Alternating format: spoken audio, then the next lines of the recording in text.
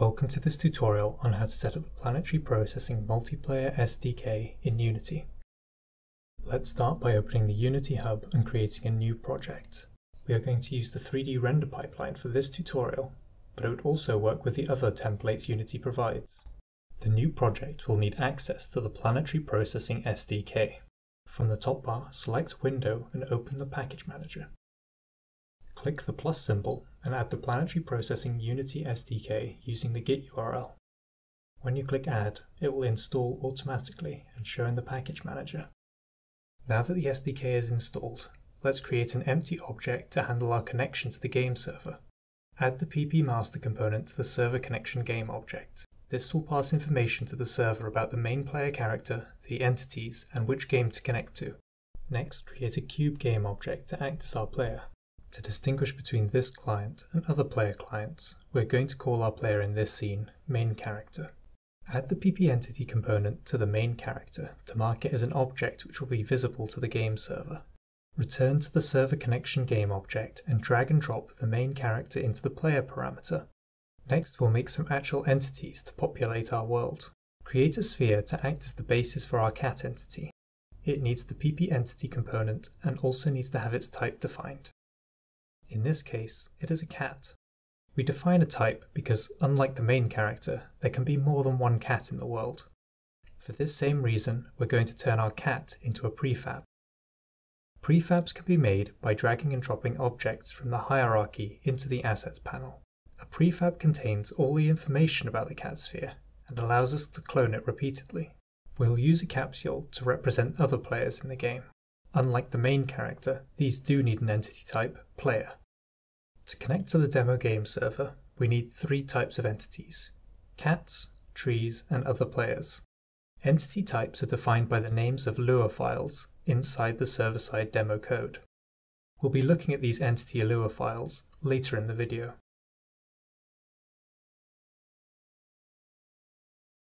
Once we have all our entities converted into prefabs, you must delete them from the scene itself, so that they only exist as assets.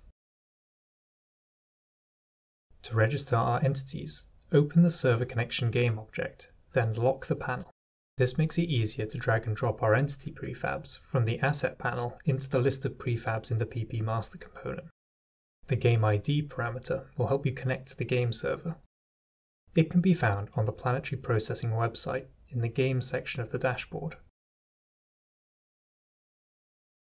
To use the data stored in the master component, we need to create a C# script and add it to the server connection game object.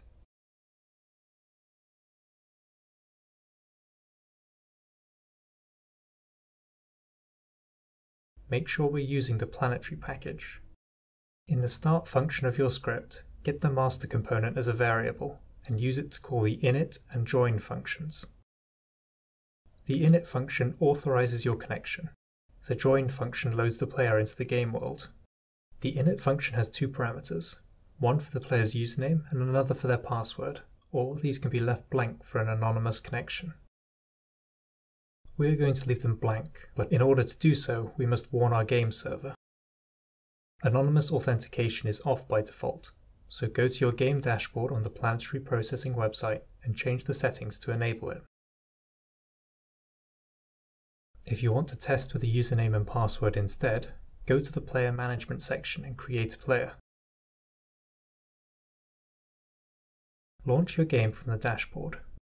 Preloaded server-side demo code will start to run and you can observe your game world from the dashboard map. Since we have our player, entities, and connection script prepared, we can also launch the Unity preview to join and observe from a player perspective. If we swap from game view to scene view, we can get a better look at our world. If we zoom out a little more, we see a bird's eye view very similar to the game dashboard map, with chunks loading in a roughly 3x3 grid around the player. But we probably want to do a little more than just observe. Let's create a player movement script to start interacting with our world. Attach the script you've made to the main character object. Then open it up so we can edit it. Make sure you are using the Planetary package. Since it is unlikely to change, we're going to serialize the server connection game object, so we can easily drag and drop it in the inspector. As before, we get the ppmaster component from the server connection game object at the start of processing. We get our inputs much like a normal movement script. Here we use the axes inputs for simple WASD or joystick controls. Multiply it by the frame lag time and speed to give our player consistent positional changes. Then, instead of changing our cube's position directly, we use our master component variable to send these changes to the game server. In Unity, we use a dictionary as our parameter, which corresponds to a Lua table in the server-side game code. Save your script and return to Unity.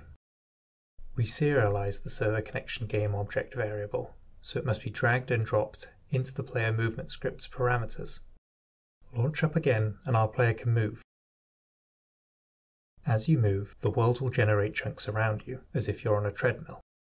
Chunks currently not in use or without an entity chunk loader will despawn to save on resources. To better follow our player, we can set the camera to be a child object of the main character. Since the viewport is only on the client side, we don't need to add any additional components. We can also make other simple client-side alterations to improve our game. We can make a plane to be the floor of our world. We'll scale it up and center it and adjust its position slightly. The floor isn't an entity as defined by our server-side demo code, so it doesn't need a prefab or an entity component. Then we can start adding some textures and colors to our world. Unity uses materials to define how game objects appear. We are simply going to change the albedo parameter to a flat color. You could drag and drop a PNG or other image file in instead of a color. Copy and paste quickly creates material for our entities and the floor, and set colors for each. Then just drag and drop them into our prefabs and game objects, replacing the default material. Hit play and we have a nice colourful world. Our main character cube is still white, but other players joining would appear as blue capsules. If you wanted to, you could adjust the game dashboard map to show matching colours and icons by going to the Entity section of the game settings. To make some proper changes to our server-side game code, we can download the Git repository containing the demo code from the URL on our game dashboard. To do this, search for a terminal or equivalent on your computer. Then navigate to where you want to store your game, using the command cd followed by the path to that folder. Once you're there, use the command git clone followed by your repository URL to duplicate the game's backend from the server. Then use the cd command again followed by the name of your game folder to navigate the terminal inside of it. If we display this visually, we see the demo game repository will have a hidden .git folder for managing version history, an init Lua file, and another folder for entity Lua files. The name of each file in our entity folder corresponds directly to the entity types we use in each of our entity components, so our cat sphere had the type cat to match the cat.lua file. We are going to create a new entity by duplicating the cat file to make a dog entity. To spawn this entity in the world, we will need to make an adjustment to our init file. The init file handles trunk loading. We just want to set the dog entity to spawn in the same way as the cat. Dog spawning code does the following. When the first chunk hasn't been generated, create 20 dogs at the coordinates -35, 25, 0 and give them each a name followed by a number from 1 to 20. Save this change and return to the terminal to start uploading new code to the game server. Use the command git add -A to add all of your changes to staging. Staging gives you a chance to review your code before you proceed, so let's use the command git status to check we have all the correct files. We can see our new dog file and our chunks modified init file. So it looks like we can safely record our change in the game's version history and log it with a memorable message using git commit -m. Now we just need to upload the changes from our clone back to the original repository using git push.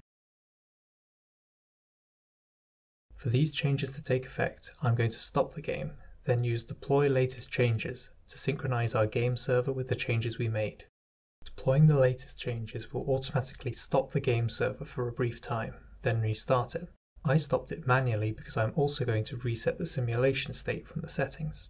This would not normally be necessary for deploying changes, but I'm using it as a quick way of regenerating the first chunk to provoke the dog spawning.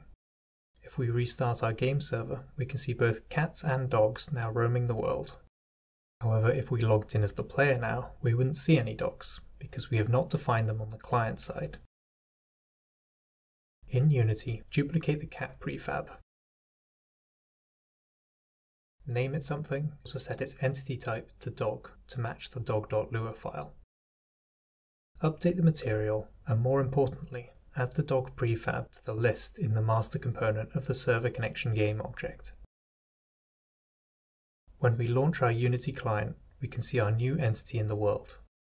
To make more changes to your chunk and entity behavior, simply edit your clone files however you wish, ensuring that the entities in your Unity project and the game repo always match.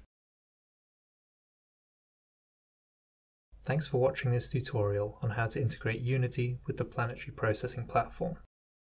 Our documentation has more details on how to start crafting your game world. If you want to stay up to date on everything we do or need help, check out our Discord.